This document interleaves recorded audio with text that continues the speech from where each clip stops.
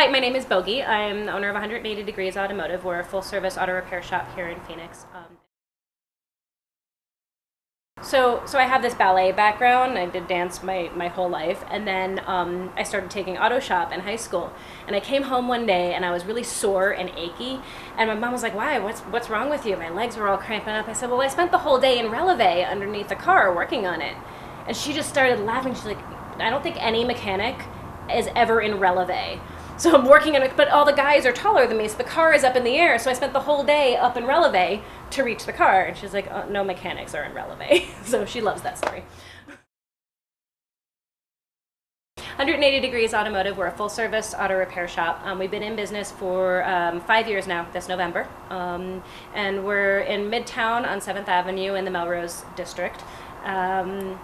We specialize in kind of taking a little bit of the fear out of car care. We do a lot of education. We teach basic car care classes for women. We do a lot of show and tell. We want customers to be involved in the process of maintaining their vehicle. The arts absolutely impact my business in a couple of different ways. Kind of indirectly, the more arts you have in a community, the more vibrant the community is, the more the economy thrives. And being here in Midtown Phoenix, close to downtown where there's a strong art scene, having a strong economy absolutely helps my business.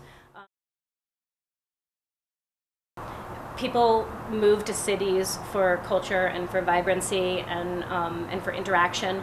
The more arts and the more events we have, the more people get out of their houses and out of their cars and start interacting and engaging with each other and supporting one another, and everybody wins in the end. We get, we enjoy the art, we enjoy each other, and it creates for a more fuller experience for everybody.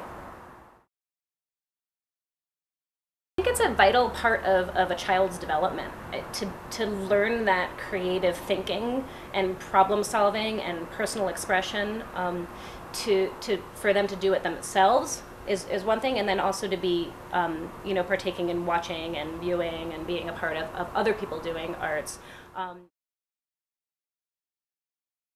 Having a vibrant community has to happen for a vibrant economy.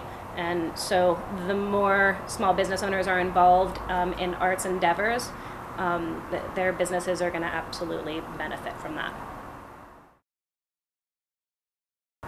I grew up dancing. That was something that was just part of my childhood ever since I was a little itty bitty girl. And I think just the whole process of that really shaped who I am. The practice, the learning that diligence of practicing something until you get good at it, not giving up on something even if you fall on your butt and getting back up and doing it again, was something that was a really valuable lesson. I don't think I'd be the same person if it wasn't for my background in dancing. The choice is clear. The choice is art.